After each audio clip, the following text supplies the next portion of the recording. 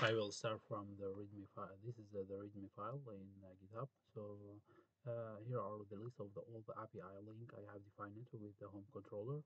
So this home controller is use REST controller is defining the API, and here is the web controller to render a different HTML from the static template directory to the link. So here we have the first page of our application is contained with localhost and Chino. So here is the form. First we will uh, test the form is the validation is in place. So here we look at different validation that is output. So here, for example, if we take a number here and answering here and zero here, uh, so we can see how the error messages is changed and explain to the user what they can uh, put on the field. So here we can just make any string. So we have two here, and here will be string, and the numbers should start with a contrary code.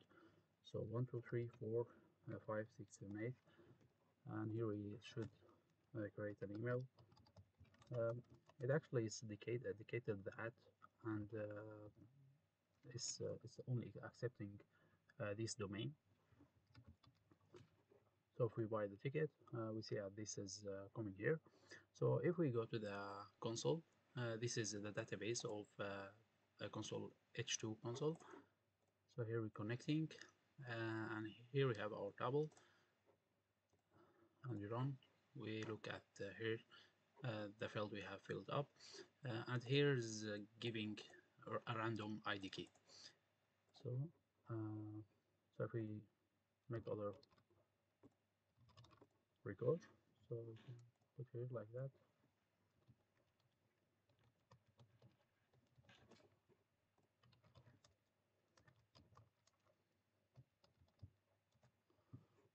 So here we can use we can delete single ticket or changing updating the single ticket or delete everything.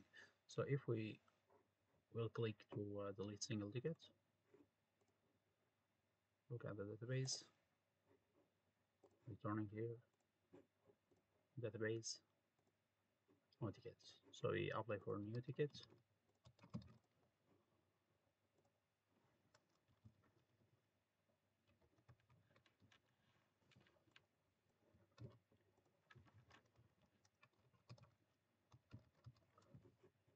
So the only unique key here is the ID. The other key is can be too much can be. So here the field of the film is from the JavaScript of the list. So the user should make some film. So here it so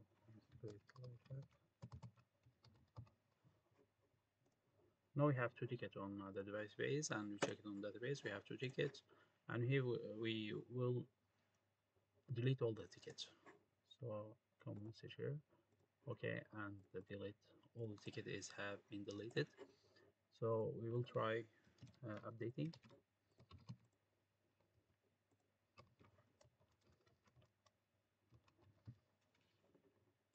If we update the method, so here we come to the update, and here we check here. So if everything is okay, and this is going back, and the second one is reset the application.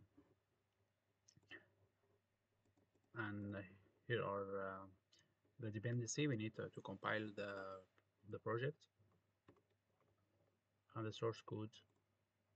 We can look at the source code how we have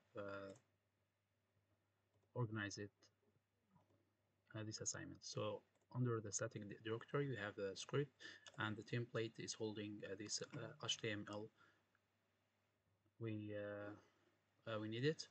So it's contained with index and update HTML. And here we see that we have two home controller. The database is not depending on schema, so it defined with the database with Java, and it will is with Jakarta persistence dependency. And here is the repository for database. So it is called all SQL commands living here, and the controller so is rendered to the different API URL.